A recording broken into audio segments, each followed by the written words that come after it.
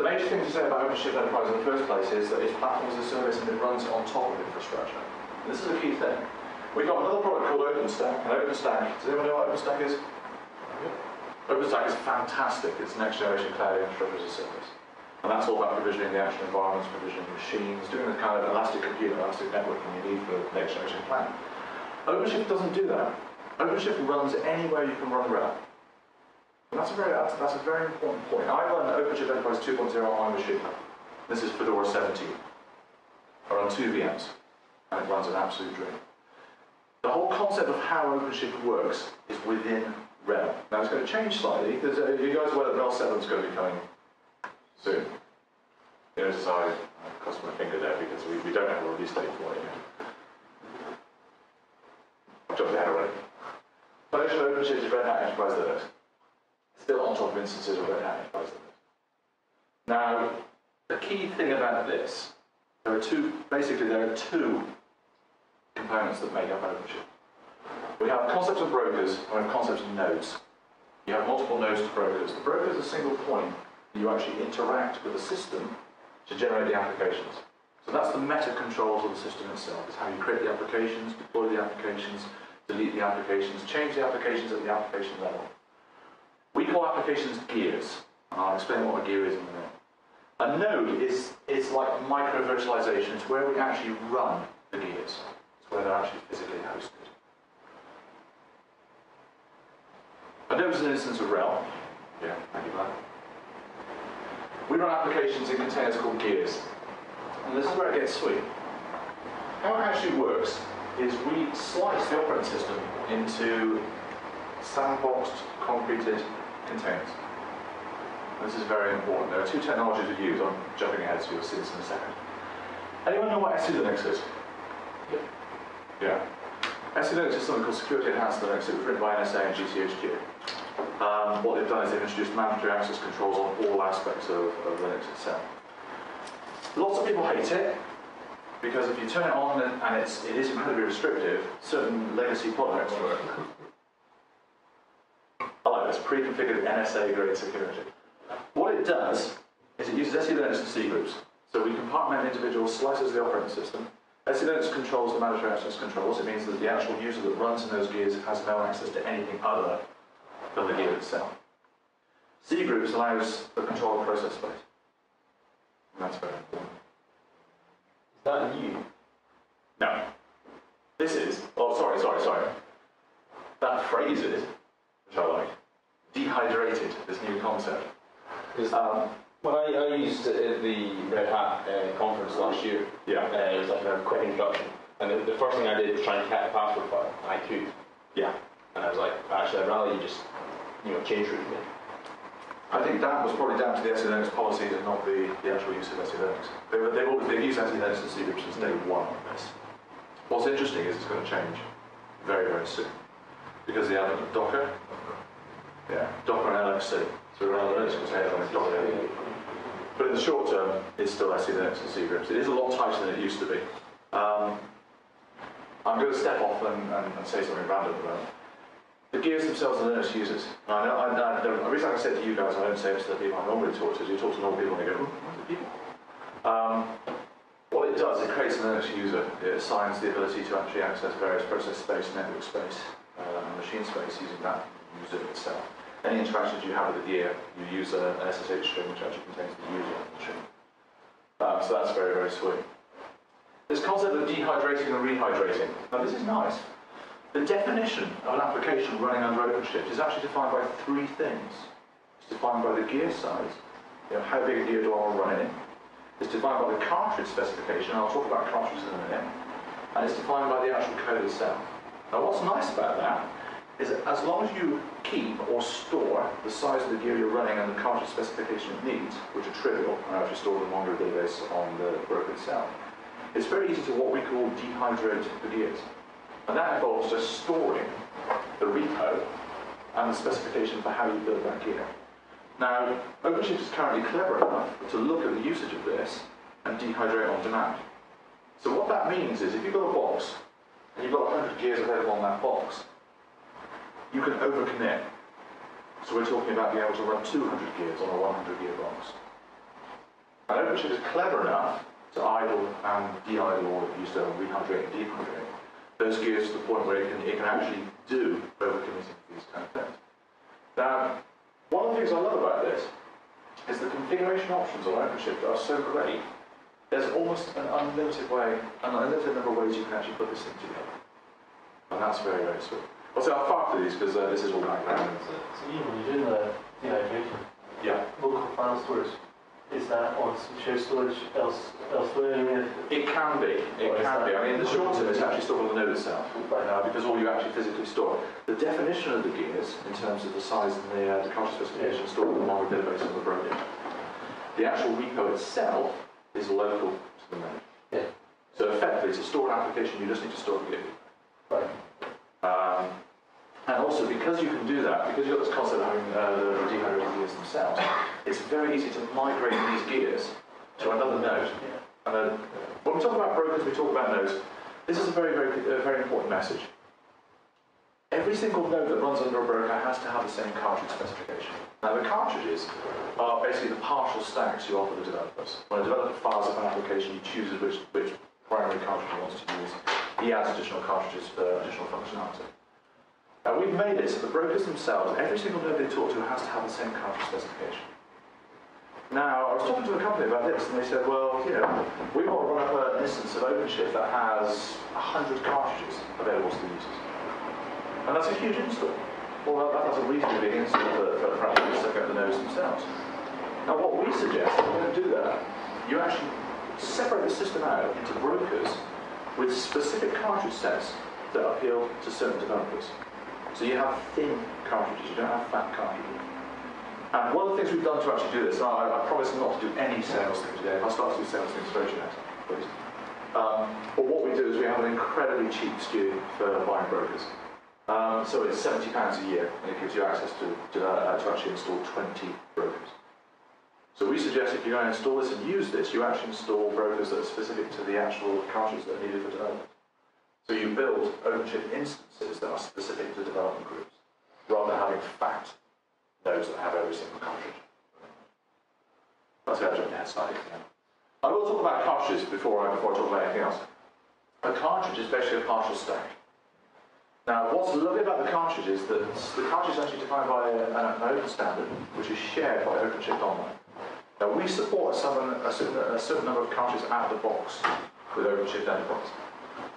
The cartridges we support employ technologies that are supported 100% in REM. And that's the key thing with the actual cartridges. So we support 9 or 10 cartridges, which is not a huge amount compared to the actual cartridges that are currently available. The reason we can support those is we support it all the way through the operating system. So we support Postgres because we support Postgres 8. We also support Postgres 9. People know what software collections are on RHEL? Software collections is the ability to actually install multiple versions or later versions of the same software. So you can have Postgres 9 running on Postgres 8. Uses an alternative thing to very similar to Java. But the point with this is that we've used the same open standard for cartridge definition as OpenShift Online. And OpenShift Online has no restriction on the ability to create these cartridges. If it will run on RHEL, you can squeeze it into a cartridge. And every man and his dog currently in the outside world is writing OpenShift Online cartridges. If you use OpenShift Enterprise, which is our supported version of this, you can install the cartridges for OpenShift Online. And we will support the installation of the cartridges. We won't support the usage or configuration of those cartridges, but we will support and help with the installation of those cartridges. Now, that's the Red Hat standard way of talking about this. When I talk to my customers, they have some very, very clear requirements on the cartridges. They don't want to offer JBoss and Tomcat as a cartridge. They want to offer Tomcat with extended security, with record level management, with record level auditing, all these additional features that you don't normally get out of the box with things like Tomcat and JBoss. The cartridge specification is extensible. So you guys can actually write your own cartridges. Now, the way Red Hat sold it is that you set up partial stacks in the cartridges. We've got things like MySQL, MongoDB, Perl, PHP, Python. Every man is dog in terms of languages. Now, the way I've been pushing it is that if you've got a data source or a set of services that are specific to your business, they're things that you've got, they're your IPR, they're very important to you. What you can do is you can wrap those in a cartridge, and then offer that cartridge for third-party developers or your own developers to develop against. The good thing with that is you're controlling the API. You're doing a service level abstraction that we've been trying to get to for the last 10 years. And the lovely thing about it is that you can then change your implementation. If you've got a data source that's based around, let's say, MongoDB, and you decide that MongoDB is not good enough, you want to use Cassandra, you want to do why. You can change that with no impact on the code that's been developed against it from a cartridge perspective, as long as the cartridge itself retains the API. So you get the ability to actually do service level abstraction from a perspective of offering services to third-party developers. One of the SIs I'm currently talking to, they've seen a commercial spin on this, which is that they have a very important transactional database that they offer to their users. And this is very secure database, very important, high throughput, all those kind of things. And they wanted to allow a kid in his bedroom to write a mobile application over the top of it. Now, there's no way on earth you want to give a kid in a bedroom direct access to your critical transaction system. It's insane. Absolutely insane. So what they're going to do is they're going to stand up OpenShift instances. They've written a cartridge that actually wraps the API, or wraps the services offered by the transaction system. And the kid can just log onto the OpenShift system, select the cartridge which gives him access to the financial transactions, and he can go and write his mobile application.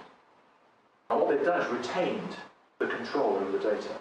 They've also created a single point of input to the data. So they've got all stability, they've got record level management, they've got all the security things you need from that perspective. But that's not something Red Hat talks about. Red Hat talks about just pushing cartridge left, right, and centre. Me, I see this as being able to produce a persistent, consistent development environment and also make it easier for developers. I'll say that later in terms of the way we actually migrate from instance to instance. I come from a background of serious testing. You know, I worked in the European Space Agency where you couldn't make a mistake because it was like £20 million worth of satellite beforehand to scan. So they had a huge testing regime already. They had like a week of development would equate to 3 months of testing. Now, I think in the Agile way, or the way we currently have, we've moved away from that. I don't know, how many people here work in an Agile methodology? Is it a real Agile methodology? Quite a real Agile methodology. Right. There are two types of projects. There are Agile projects and there are projects that should never, ever be Agile under any circumstances. Agile gives you the ability to actually change. That's the whole point of it.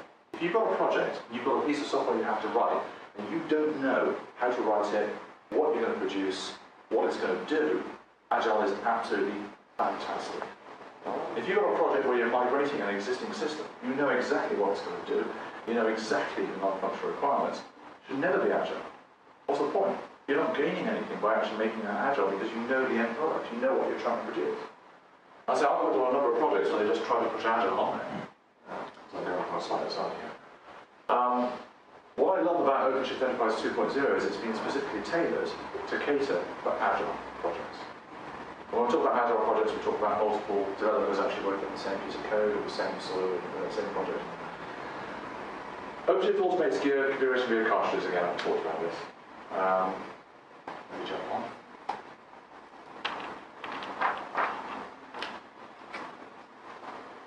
We ship a very small amount of cartridges. Again, because we have to actually physically support them. There's two, what we call premium cartridges, which I hate the terminology. And that's EWS and EAP. EWS is a supported version of Tomcat. So we ship a cartridge that actually supports Tomcat 6 and Tomcat 7. The beautiful thing about it is it's supported.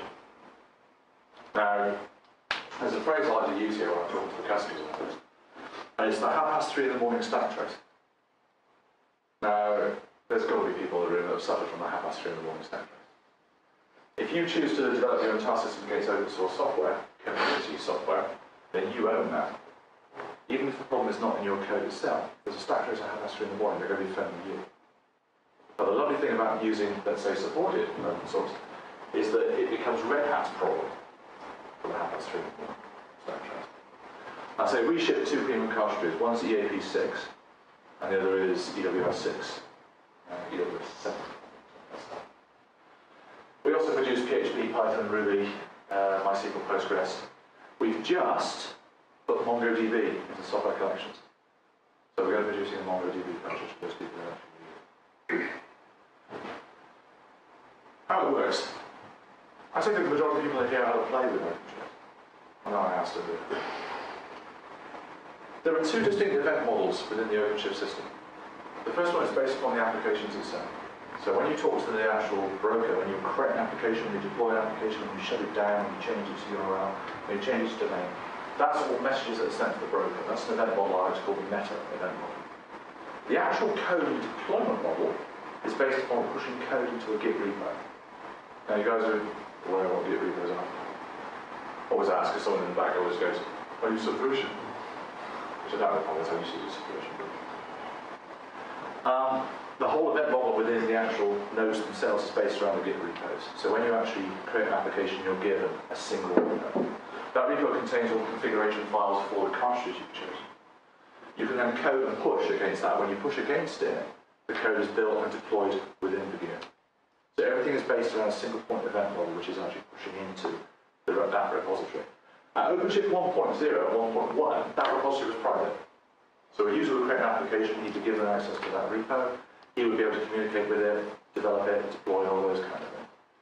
One of the things PayPal asked us for was the ability to put a group level control mechanism over the repos.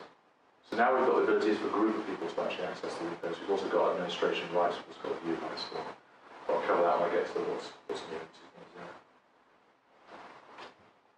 Any Maven and Jenkins fans in the room? Seriously? I hate Maven with a passion. But anyway, I hate Maven with a passion, again, a slight aside. I had to use Maven when it first came out to build Jetty, and it was an absolute monster. Absolutely. I know it's got a lot better, but I'm good with that. We've got a Jenkins cartridge, so you can actually install a Jenkins cartridge in your application and use that to do continuous integration. So when you actually deploy the code itself, rather than being built and pushed straight into the gear itself, it goes into Jenkins. It does the build, runs the test, does all those kind of things. What's nice about it is with the Jenkins cartridge running in the gear itself, if the build fails, it doesn't overwrite the existing application.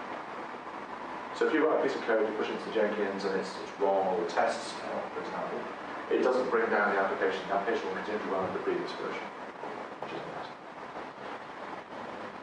We serve HTTPS from gears, so you can lock down access to the gear through HTTPS. That's new. This is the cool bit. In the old days when I was trying to sell this or trying to push this to the SIs themselves, the issue was this. When you get to a situation where you want to actually put it into production, where's the need for OpenShift? A lot of people I talk to, they have the ability to actually stand up their own stacks, to build a machine from scratch on top of tin, to put the enterprise service bus, to put the databases in place and actually deploy the code. In the old days, it was kind of, well, if you wanted to run it on OpenShift at the end of the day, you could take your OpenShift code, which you define into the Git repo, and you could push it to a production node, and this node would have a definition for the size of gear that took up the entire machine. So you'd have the ability to run a single gear on node. Now, that to me was a bit mad, because I thought, what's the point of having the overhead of installing the infrastructure from an OpenShift perspective? But a lot of people I talked to, and a lot of the SIs in particular, liked that, because it was very, very easy to stand up the cartridges. It's much easier to install, for example, the JBUG cartridge, the Tomcat cartridge, than it is to start from bare metal. Okay. Now, what we've done with the latest version, which is where it gets very nice, we've got this concept called binary deployment. And what binary deployment is you can actually override the build process of the gears themselves. So rather than forcing a rebuild of the source code every time you push it, you can actually say, I just want to take a war, I want to take a here, I want to take a blob, and push that blob across. So rather than going through the process of actually building the stack and building the actual application itself, it will push the binary deployment across. This came from a perspective of PayPal. And what PayPal was saying was, from a development perspective, they want to rebuild everything. Because your developers are developing code, you want to know when you push it into a gear that all the cartridges are clean. From scratch, you want to know the code builds. That's essential from a development perspective. When you get to test and QA, that's not so much. You're not interested in whether or not the stack builds, because the stack is standard. So you do it as a binary deployment. When you get into production, and this is something they've left off of all the slides, you do not want every gear rebuilding. If you're starting a production system that's got, let's say, 2,000 or 3,000 applications, you do not want those applications to rebuild from machinery. It'll take forever to actually come back. Because every every single gear has to rebuild every single cartridge and then redeploy the code. So what we've got is this concept called binary deployments, where you can actually move it and you can specify as part of the build process, rather than building the code from scratch, you can take a binary object like we generated from the code and push that across. And that's a huge thing for the paper perspective, because it means you can redeploy very, very quickly and you can move things to production systems. I don't like this. It's something they added, which is pretty clever, but I don't quite see the use for it. We've got the concept of being able to add an HA proxy cartridge. And what that does is it basically looks at the web traffic that's going into your application, and it can, on demand or on threshold, actually spin off additional gears. Now that's pure production. From a development perspective, I'm not sure where the HA proxy concept comes in. What's nice about it, this is what I haven't mentioned. If we have a cartridge that does persistence, so let's say we have a cartridge like Tomcat, a cartridge like EAP, Utilizer, Post Services, Post Direct, Java, all those kind of things. When you add an additional cartridge which has persistence in it, you don't want to have to copy that every time you spool it off or scale it out. It just makes for a huge inefficiency if you try to HA and all this kind of things. So the model they've got for it is when you actually add additional cartridge that does persistence, it gets created in a separate gear. The nice thing about it is all the interactions with separate gears are actually done through environment variables. So it enforces dependency injection. You write your code specifically around the environment variables itself, which means you can change the inputs, the outputs, you can push things in, etc. From a scaling perspective, it means that what happens, we create a gear that has the persistence. When we have to scale to multiple gears running the application, they are given the environment variables to a single gear. So this application here running on JBoss, if it exceeds the threshold we specified for the HA proxy, it'll fire off another gear that contains JBoss and copy the code across the current state. So any configuration or any current sessions are actually returned. It will then use HA proxy to do load balancing across the gears it's created. But the persistence is done with a single point. And that's reasonably clever. Okay, it's not that good from an HA perspective, but we have the ability to actually do high availability by doing active on the links themselves. That was the one question I scale of your system. Yeah, your persistence key. Well, I know you can adjust the environment variables, you can do that yourself and sweep that. Yeah. Whereas in a clever way to do it. PayPal said that method's a bit shy. So what PayPal wanted was the ability to actually put hardware load balancer. So what happens now is the broker actually interacts from a DNS perspective with the load balancer, and you can stand up multiple active nodes, and then the hardware load balancer actually does that. So this handles proper production high availability. Yeah. Structure itself, I talked about this. OpenShift Origin is our upstream. You can go and get OpenShift Origin right now, it's totally free. It's very fragile because it's designed to be fragile. It's designed to actually stress the next generation, this kind of stuff. OpenShift Online, if you go to openshift.redhat.com, you can go and play with it right now. OpenShift Enterprise is our actual one. Again, an American slide, I apologize. Again, an American slide, I apologize. But we've done a lot of last things with this. PayPal wanted with PayPal wanted. What I like about this is all the actual enhancements we have at 2.0 are critical. They're absolutely fantastic. They make OpenShift Enterprise a fantastic production system as well as a development system. But they all come from the needs of a customer that's bought it and then pushed the need back into the community. It's the way the open source side works. We didn't have an administrator's console. So if he wants to do any 1.0 and 1.1, if he wants to do any interaction with, what the hell are my nodes doing, what's the load, what kind of overcommitment have I got, how many gears am I running, all that kind of stuff. You have to do some quite nasty command line interactions. They've wrapped it into a very pleasant interface. The only downside is they have this at the moment. This is going to change. So basically it says your system is broken, it's not working, here's what you have to do to change it.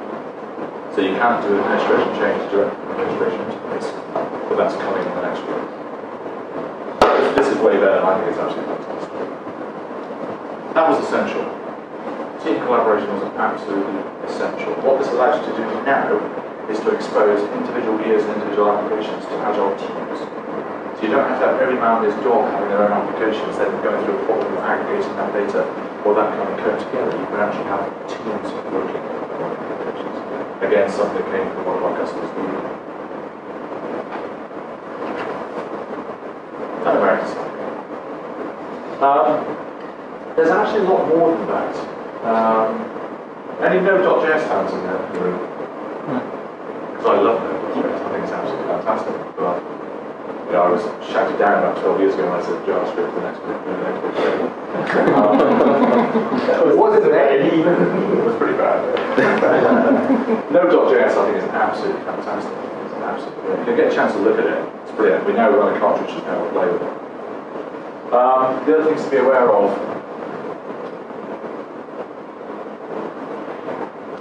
The JBOS stuff is premium cartridges. So there's an additional cost if you buy OpenShift Enterprise. I think there's deals you can have if you already run JBOS and stuff.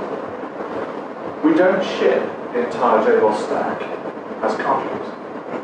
And this is something that we've been thinking about doing, is something we think we need to do. For example, does anyone here know what JDG is? Anyone use JDG? Infinismap? Yeah. JDG is our enterprise version of Infinismap. It's absolutely fantastic, multiple scalable, very, very resilient in-memory database. I love it because you can do some fantastic near real-time analytics.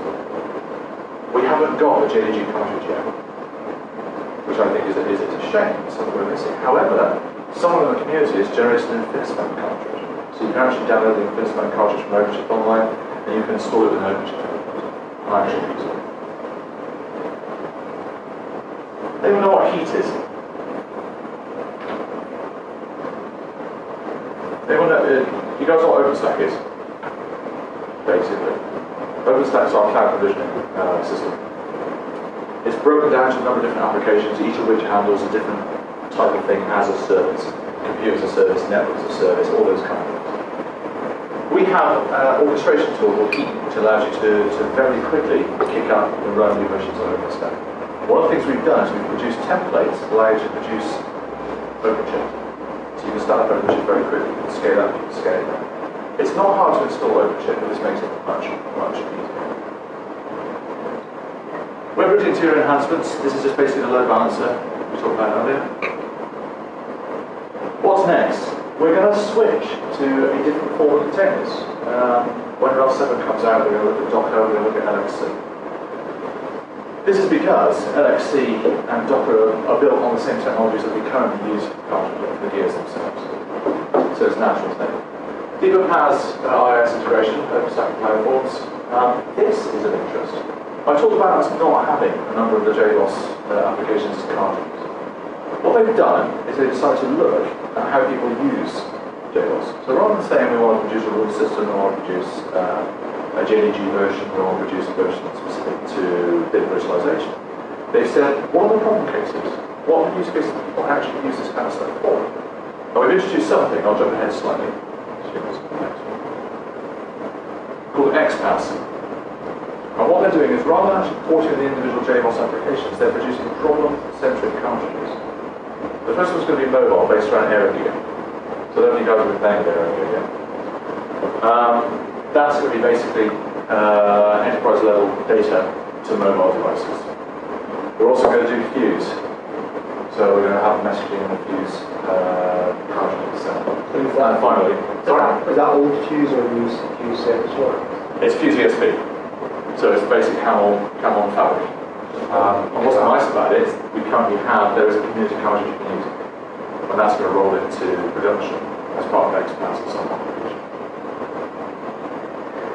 So the VPN as a service. I think it's a good approach. I think they're actually starting to think about how people will use cartridges as opposed to just pushing out the technologies or pushing out the JBoss technology. What we've been doing, what we've been talking about with customers, is the ability to actually incorporate the entire development lifecycle using OpenShift. This is everything from the point of view of the prototypes, proof of concepts, starting development, right up to hosting your production strength systems. And basically using the OpenShift concept all the way through. There's a number of ways to do this. Now there's OpenShift at the developer end. which I call app control. This is the event model based on code push. You create the app, you turn the app, you write the code, you run the action hooks. Action hooks I haven't mentioned yet. Action hooks are basically positions within the life cycle of a gear where you can run shell scripts. So, for example, there's a build, there's deploy. It allows you to change the way in which the car should be. Push the application, test the application. I call this micro-amp gear controls. OpenShift at the gear level. This is the gear lifecycle driven by messages. Create, activate the cartridges, code push. You run the cartridge build action hook. You then run the application build action hook. And run the cartridge and deploy the action hook and start the app. So that's all the things to do with actually running the application within the unit itself. So there's those 2 things. OpenShift at the developer and gear control. Again, the event model based on the messaging from the broker. For those people who have used OpenShift, we've got a number of different ways you can actually interact with the broker itself before you even start to do the code.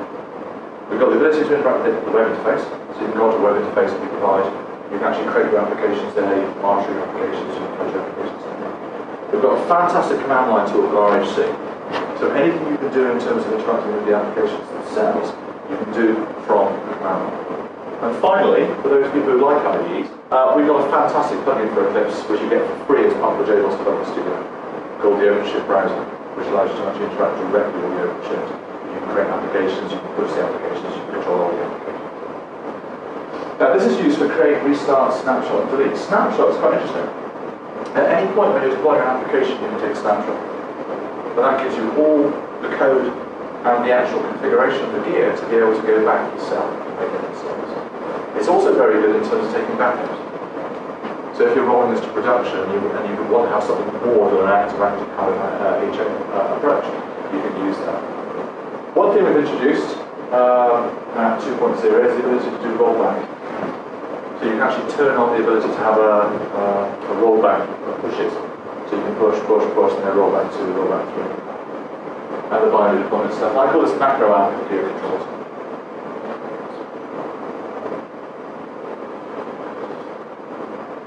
I've talked about the definition of gear consisting of a 3-level definition. Now, with the 3-level definition, this is the gear sizing, this is the cartridge specification, and this is the code itself that makes up that application. Because we've got it split into 3 levels, this allows you to transition to different instances very, very easily. Now, when you talk about gear sizing, this is one of the things that I find quite odd. We have a label to define the size of gears, and a node can handle a single size. So you can find a node that handles small gears or medium gears. The definition of those gears is actually controlled by configuration on the node itself. Now, OpenShift allows you to host applications of the same size on any node that supports that size.